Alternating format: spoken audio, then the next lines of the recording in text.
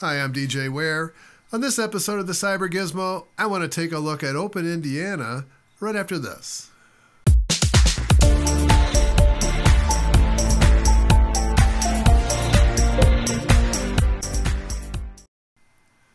So what I'm going to be looking at today is OpenIndiana 2020.10, which of course came out in October of last year. It's nice to say last year on 2020, isn't it? But what exactly is OpenIndiana? So OpenIndiana is a free and open source Unix operating system that was originally derived from OpenSolaris and Illumos. OpenIndiana developers forked OpenSolaris after it was killed off by Oracle. So yeah, they just didn't feel like they wanted to concentrate. Well, they felt like they wanted to concentrate on Solaris 11. And they didn't want to have a team working on the open source version while they were trying to get 11 out the door. So OpenIndiana gets its name from the original Sun Microsystems code name for Solaris, which was called Project Indiana. The goals of OpenIndiana is to provide a secure and a free of charge operating system for production servers. So that was the whole goal of it. And one of the original Project Indiana team members was Ian Murdoch, of course, the founder of Debian. And OpenIndiana was initially released on September 14th, 2010. So not very old, about 10 years old now, almost 11. So AT&T and Sun Microsystems and the origins of Solaris, this is where this came from. AT&T and Sun Microsystems in 1987, they jointly worked on a merger of Berkeley software distribution UNIX System V and Xenix called System V Release 4.2. I've talked about that before. I was working for AT&T at the time, and yeah, it scared, like I've said before, it scared everyone to death when this happened. Because this was viewed by the industry as AT&T taking over, but actually it just blew itself apart. So September the 4th, 1991, Sun announced it was replacing Sun OS, which was their original operating system, with a system based on System 5 Release 4.2. And they initially called it Sun OS 5, but it quickly became Solaris.2 to differentiate itself from its older BSD-based system. So it was only initially supported on Spark, but Sun planned to release the x86 variant of the OS, and they finally did that in June of 1993. So just a couple of years later, they got around to doing that, and that was called Solaris 2.1. It was only a desktop release, and I think that accompanied one of their first forays into workstations. So Solaris 2.4 was released in 1994, and that unified the Spark and the x86 code base. So rather than it's typical that when you have separate project teams working on stuff, you do get some divergence, and so they brought it back together again. It comes with a lot of features, and I'm sorry about the eye chart, but you know, it comes with ZFS, it comes with dtrace, it comes with Crossbow. The SMF is the service management facility in which you can use to build packages. There's the fault I know that's a simplification. The fault management architecture. It has Comstar, which is the iSCSI target system. KVM, Zones, it supports, which was their, Zones was Sun's first foray into containerization. And I remember that they were way ahead of everyone else when they brought out Zones. But the problem with Zones is very good, but the problem with it, it was only running on Solaris. And like I said, the industry had viewed this as the devil. And so it wasn't getting as much traction as it needed. And of course, it wasn't Docker. But Zones is a very good containerization strategy, and it's a very good system. Yeah, it's an excellent system. Time Slider, which allows you to automate your ZFS snapshots. We'll probably take a look at that today. RBAC, of course, and IPMMP, which is the IP network multipathing, and then dump data link multipathing as well. It is a very robust operating system. It's been used for years in servers, not OpenIndiana, but OpenSolaris. was used. I know we had a couple of instances of it. Of course, we ran Solaris on the Spark gear. Yeah. What do you need to run it? Well, you need a 64-bit CPU. If you're going to run a server, you'll need about 16 gig of disk space, depending upon how much storage you need for the packages you're going to install. 2 gigabyte plus of memory, and of course, keep in mind that when OpenIndiana installs, it installs by default ZFS, so you'll need to size this appropriately for your needs and the size of your ZFS pools. Same thing with the desktop, 64-bit, 20 gig of disk space, and 4 gig plus of memory. Which you'll find that you'll quickly run out of. Even 8 gig you can run out quickly as well. It just depends, again, on how many packages you install. ZFS is installed by default as the root file system on the desktop version as well. So I guess the first thing we need to do is I need to reconfigure my workstation here, and then let's go bring up and install OpenIndiana. So I'll be right back. Okay, so I have my VM up, and I am going to have to use a VM for this today. There are some special things that you will need for this. So let's just do...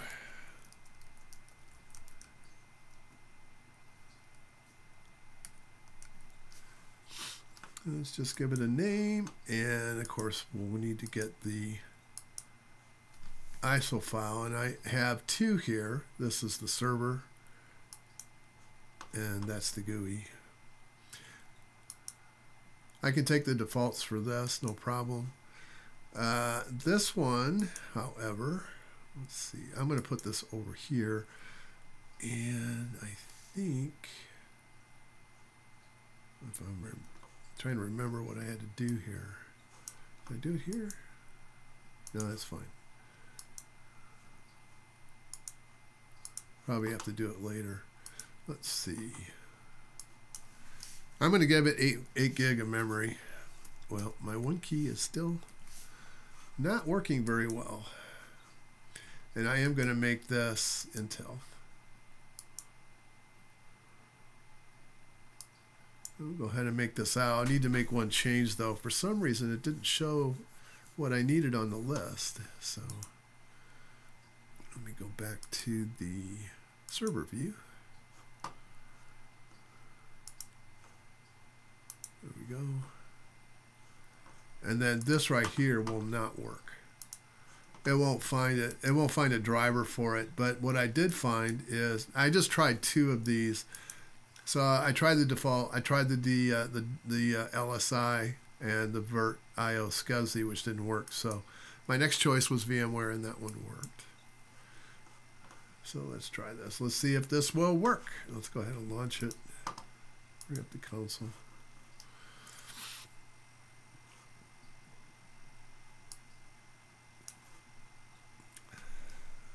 Okay, we'll go ahead and hit enter to let it go on. It will eventually go in. It just takes a little time.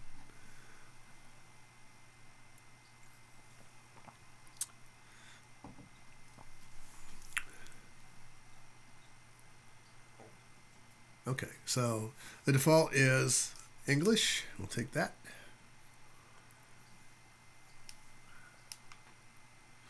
Then it should come up with the GUI here in a minute to start configuring.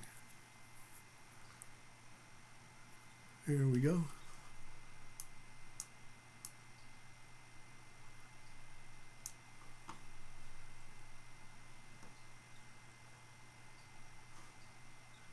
I think the first thing I need to do is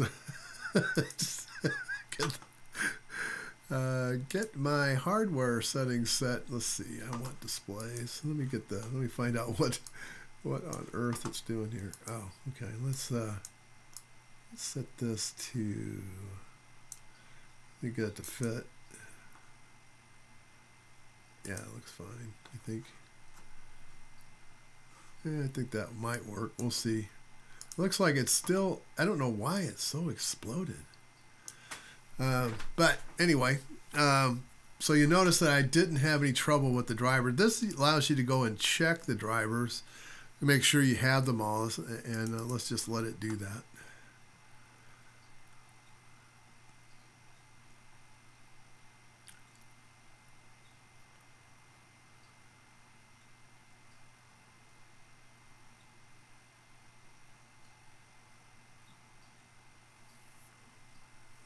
Is it going to come up?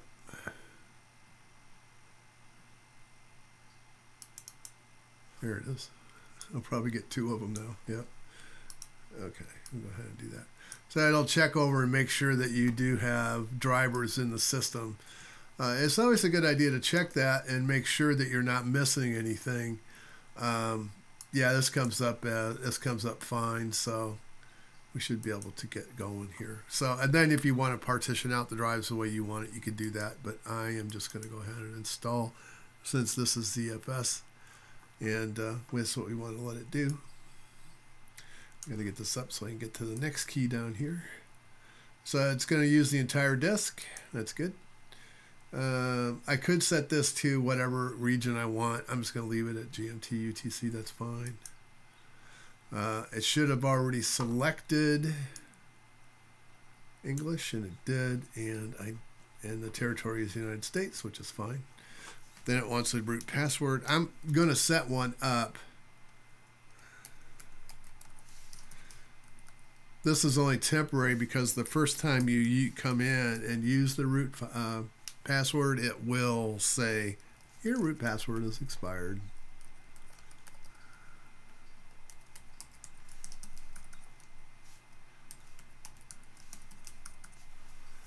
And we should have a name for the system as OpenIndiana, and that's fine. Just a verification of what I put in, and if it all looks good, we'll go ahead and install it. And this will take a few minutes. So I'm going to pause it here, and I'll be back when it's done.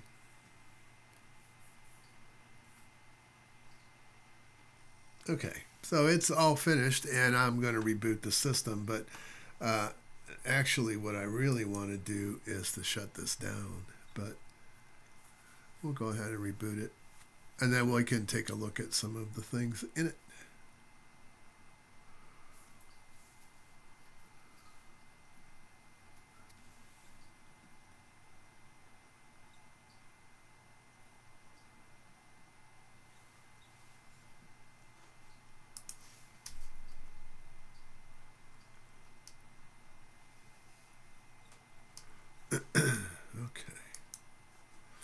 So what I want to do here is come over and shut this down.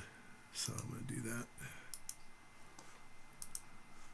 I already have one that's set up that I want to go through a little bit. So I guess while we're in here, let me get rid of that and here. Let's go over to the website for a minute and take a look at some of the features that is on the website. So they always have their latest information posted here, and their documentation is located here. So let's go there. When I first came in here, this was a little confusing. Normally on most websites you expect to see, oh, here's how to install it, and no, it's up here. So there's an about where you can go and learn more about OpenIndiana. There's a handbook that'll go through the common tasks and getting started in your network. So one of my comments about this is it's pretty good until you start getting into some of the things like here. It gets a little lightweight on some of the explanations, and I mean it's good, don't get me wrong, but I think some of us need to help them finish out this documentation. I don't usually, I'm not complaining about it. This is just a more of, hey, people just rolling up their sleeves and getting in to help. Yeah, it goes through, it does a pretty good job, but when you start getting into how to install audio and how do you play back audio and all of those things, it'll have spaces in it that says, coming soon or in work. Yeah, so, yeah. It does need a little bit of help. Yeah, here's a placeholder for the content. So stuff like this, I think we really need to help them out and finish out this documentation with them. But you know, it is pretty good for the most part. But let's see if this is done yet. Should be. Yeah, okay. Let's go over here and let's start that up. I'm going to bring up the console window. This is probably going to be huge too. Yeah, and I can already tell it is.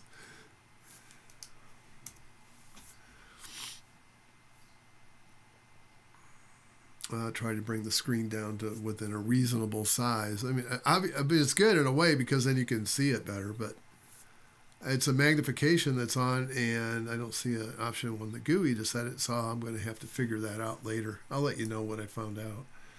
Yeah, clearly this should be in the middle of the screen.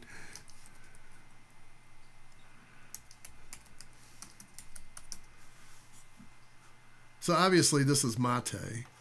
Yeah, let me let me get this under control here. Just a little bit. Let me see. Maybe I should go down to that much. Let's see. There we go. Now it's fitting a little bit better.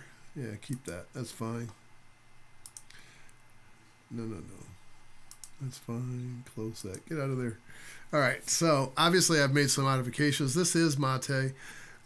They do have a number of other desktops. If you prefer a different one, you can. And of course, I have changed this. But some of the things up here that you have is this is the power manager, and of course this is a server, and so it's not, that's probably not going to do too much. This is your configuration for time slider, which is a automatic way of, we'll go ahead and do that.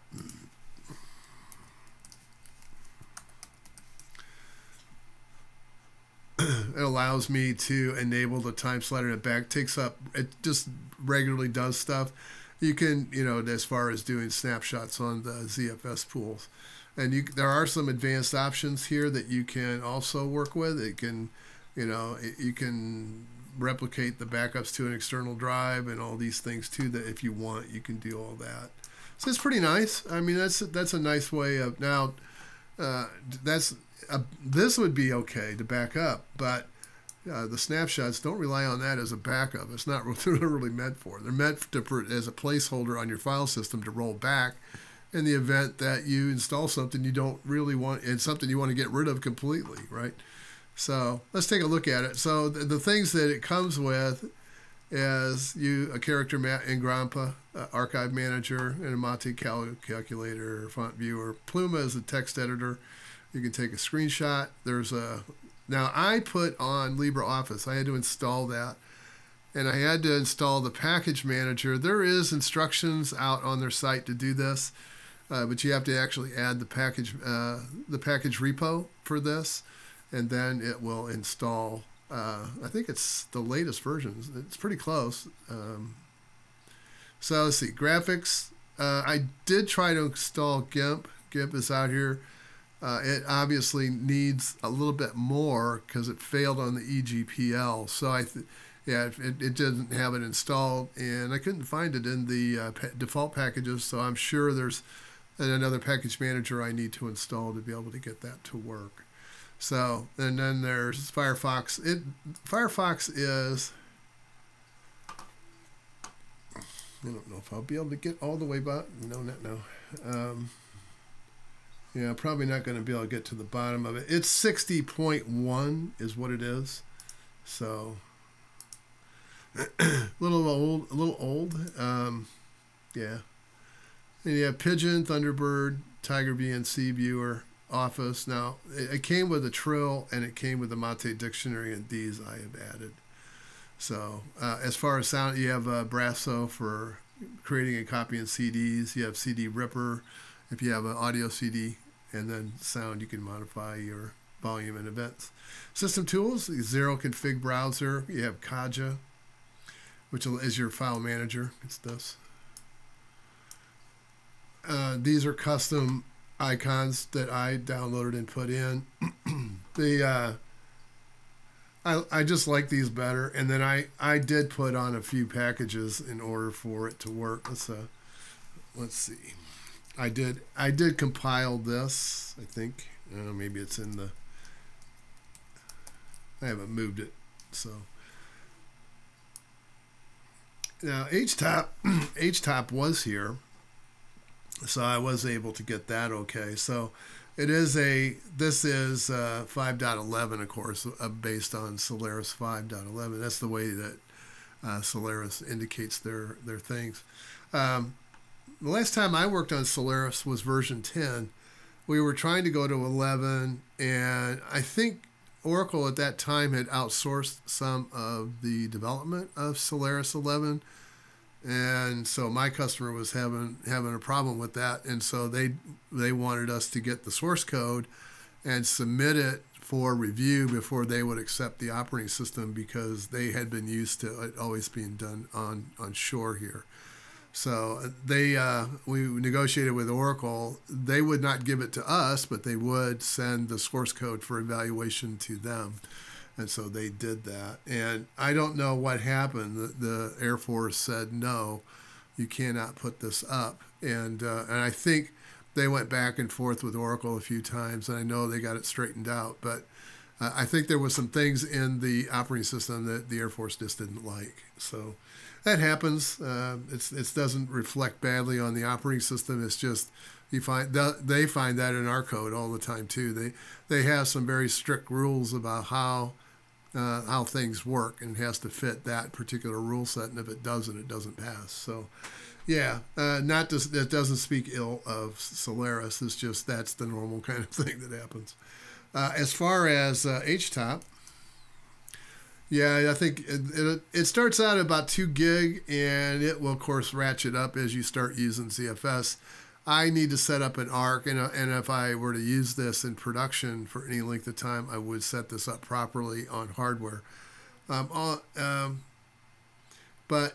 it doesn't. As far as the system is concerned, I remember on most of the Solaris workstations that they usually had to have 16 gig of memory in them in order to actually do any useful work. And I remember running around 8 gig most of the time as a developer, building up stuff on those machines. It's about what it took.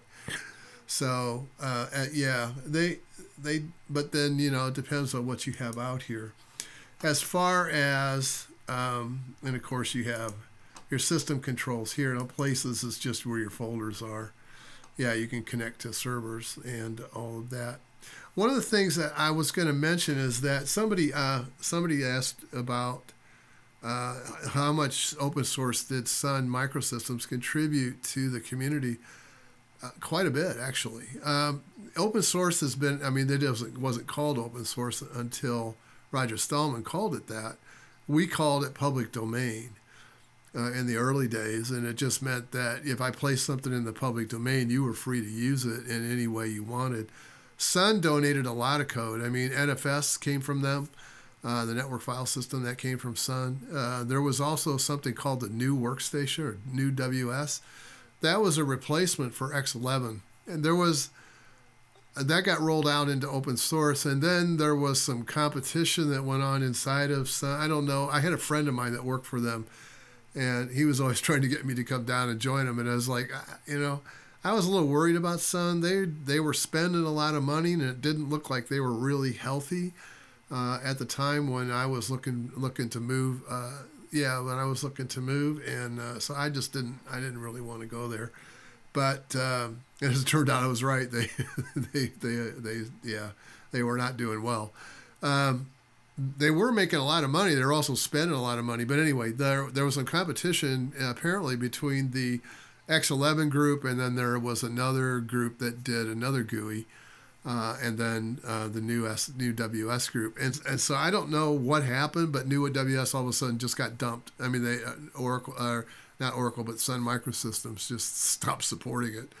And I don't know if it's around anymore or not. If it's out in the open source repositories, it might be out there somewhere. It seems like once it's open source, it's always open source. So just like this operating system, Sun rolled this entire operating system out into open source and made it available for anyone that wanted to use it. And you could use it any way you wanted.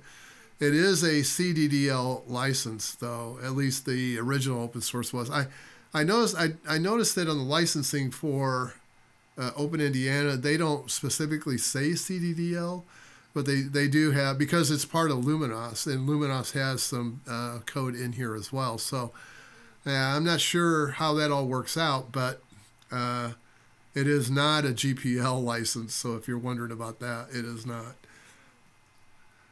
So yeah, I have my hardware, my keyboard, my mouse, power management, sound, internet network, proxy, look and feel. And there's my Compiz config, and in here I can actually modify some additional components on how I want things to look. You know, there's extras and image loading, and there's utility. There's just tons of stuff to do here to set it up and make it look the way you want. Now, Compiz, of course, is it's like a add-on. It's like you know, it'll add on stuff to the screen. So at least that's the way I understand it. It's been a long time since I've used Solaris, so forgive me if I say something misspeak, but it has been 10 years plus since I've used Solaris as a workstation. Yeah, I'm a little rusty. So here you have your control center, and you can change the look and feel. You can personalize it, change the theme, get preferred apps, and you can also set applications to launch automatically if you want. So that's kind of nice. It's always been as a development workstation, Solaris has always been a good one to use. I used it from about 1994. Yeah, it had to be 94 because I was involved with one of the astronomy clubs, and Comet Shoemaker-Levy was about to hit Jupiter, and I had a Sun workstation and took it out to the observatory and tied it into the Vatican telescope and the South Pole telescope, because the South Pole at the time had the best view of Jupiter. We could see it, but we couldn't see the impacts like they could. They were right on the fringe, and as the comet was starting to collide with the atmosphere of Jupiter, of course, it exploded, and they would get these big plumes and so in real time, we were able to watch what was going on as well as see the aftermath as it came around in front of us. Anyway, it was kind of a cool thing, and we were using the sun to do that. And yeah, that was back quite a ways ago. But let me just drop out to the terminal again for just a second. I want to do my usual. So as you can see, this is it says i86 PC, but it is a 64-bit OS, and then i386 and i86 PC again. So they do support 32-bit applications in OpenIndiana, and but it is a 64-bit OS, of course. Yeah, let's see. As far as some of the commands. One of the ones that you can use is this one. pfexec is like sudo, except if you do sudo, you get prompted for a password. pfexec, you don't. But the difference is pfexec is limited, and what it can do is root. So that's kind of a nice thing. I wish Linux would adopt some of these things that came over from the Unix side of the house. It would be really nice to see some of these utilities make their way over. Let's take a look at the pool, and it is a single drive, of course. So, and it should be. Let me just. There we go. If I can get this above. Well, okay. Maybe that'll sort of do it.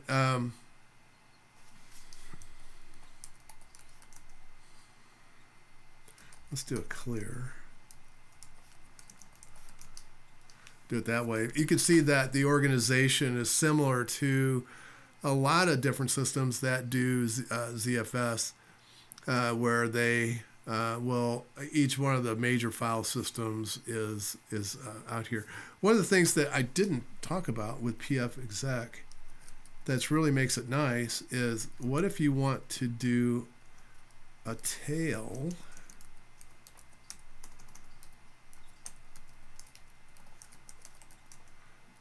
You can see it didn't ask me for a password. It allows me to go in and read those things. So yeah. Let me clear this again. So It is different. I mean, you don't have System D on this. This is actually the init. This uses the init. This is Unix, not Linux. So you won't find those kinds of things over here. So if you want that, stay on Linux. The idea behind OpenIndiana, though, was to make an environment that if you were coming from Linux to do development, you would find that it was very similar to the way Linux operates. And so you would quickly be able to get your wheels under you, and you know, based on the Mate and some of that. I mean, that is true, I think. So what I'm going to do is stop here for a second and then give you kind of my final thoughts on this. Okay, so pros. Mate is the latest version that's available at the time that I've done this video, and it's the same version that is on Linux 1.24.1. ZFS is the default file system. I like that for both. And I have tested the server and the workstation both.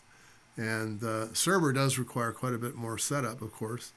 And so you'll have to dig into the manuals.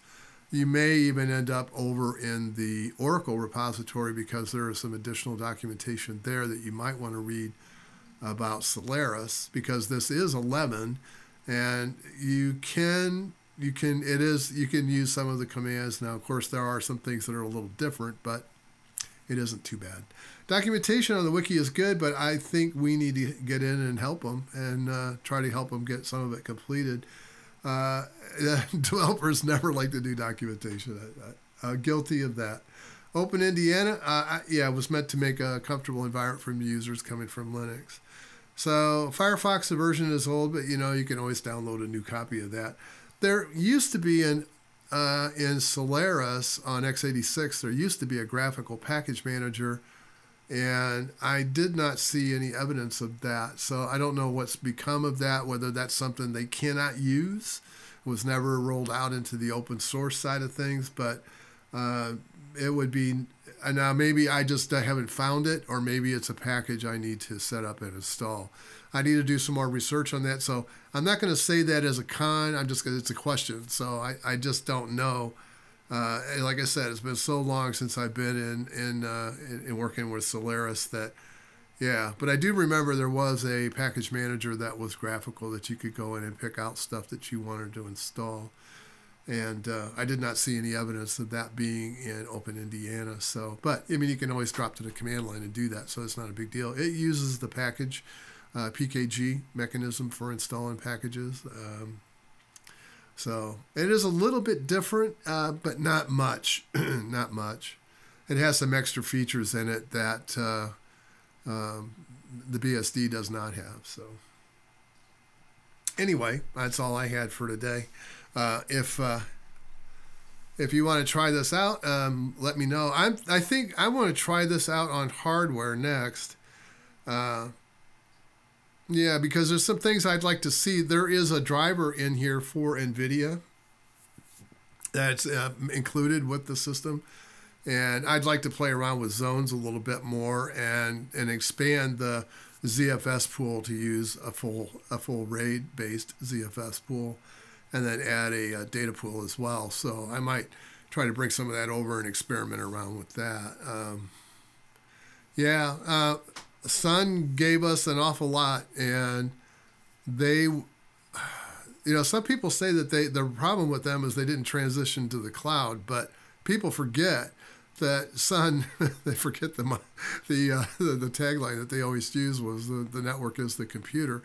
That was the cloud. I mean, Sun was in almost, they were in the middle of the .com, and I don't know. I just remember racks and racks walking through stuff. And when I was working as an IT director at a hospital, and I was fed up with NetWare. I was just totally fed up with it. And I had a mainframe machine from Burroughs, and I needed to be able to do three things. The first thing I needed to be able to do was that the person that was in charge of the data center before me had gone out and really botched up the wiring for the terminals, and so they were iffy, a lot of cold solder joints in them, and there was all kinds of problems with just the applications just not working right.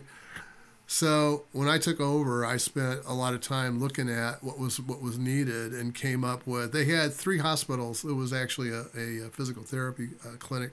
They had 3 hospitals that they worked with, and they needed to be able to get the systems online to those other sites, and it was very expensive to do that. So what I did was I brought in a Sun, I think it was a Spark Server 5. Spent some time, setting it up and getting. I set up, I think it was T1 back then. Yeah, it was T1. I set up a triangulated network between the 3 major hospitals and us at the base, and then put satellite communications out to the other hospital, which was about 18 miles away. There was also another clinic that was about 12 miles away that was in line of sight to the top of the building of one of the hospitals downtown. So it could see, so we just up 50 gigahertz radio, I think is what we used to get the communications out to that site. And of course that worked well in certain kinds of weather, and then when it was raining, it didn't work. It would degrade in performance. It wouldn't drop, but it would just get slower. But yeah, it's a couple of times we had to go up and clean off the dish, but it worked pretty well. It worked pretty well. The hospital was the purist. They were NetWare. They just thought I was crazy. Until one day I came in and I wanted to we had a secondary building that we had an office in that was next to the hospital, and they had a fiber optic connection that went across there. I tried to ride my TCP/IP on top of their existing circuits with NetWare, and they would boot me, and the packets would get lost, and it was just a mess. So I finally talked them into giving me a pair of fiber to myself. And when I came in, I had these 2 LEC devices that cost about $150, I think, for the pair. That was basically it was a light transfer to wired Ethernet. And I took the Ethernet cable, I plugged it into the LEC, plugged the fiber in. It was single mode fiber, and then plugged the fiber in to one end. And then it went over to the other side, plugged the fiber into the other end, and then plugged the Ethernet back into the router. And they went, "How much did that cost?" And I said it was about $150. And they go, "What? $150? You know how much it cost us to do a line of fiber? It's $3,000 for us." And I was like, "Well, you could have gone this way." But yeah, it wasn't. I don't know how much longer it took them to get away and start seeing the advantages of TCP/IP, but they eventually went. The network just went down the road after that. We never used it. I just knew better. I wasn't going to go down that I wasn't going to go down that trail. That was a dead end. And we used the Sun for several things. I used it as it was used as a collector for billing and patient records. So it would collect from the mainframe, and then it had a database that it ran. And then there was a satellite machine that was downtown that I could. So we had the ability to operate in the event that there was some kind of storm or power failure at the main office, which happened occasionally. And they allowed the hospitals, because you don't want your systems going down. You always have to have a plan for how you're going to operate in the event of a failure. But anyway, we had that, and it worked pretty well. The triangulation, never really had to use it. It was there. It would run normally, just spreading the packets across, but it would also recognize it if it went down. I think it was a Cisco router that I was using. First time I'd set one up, I just sat down with the manual and figured it out. But yeah, I got it working. Anyway, that's a long story from a long time ago. Hope you enjoyed this. Please like and subscribe. We'll see you all again real soon, and bye for now.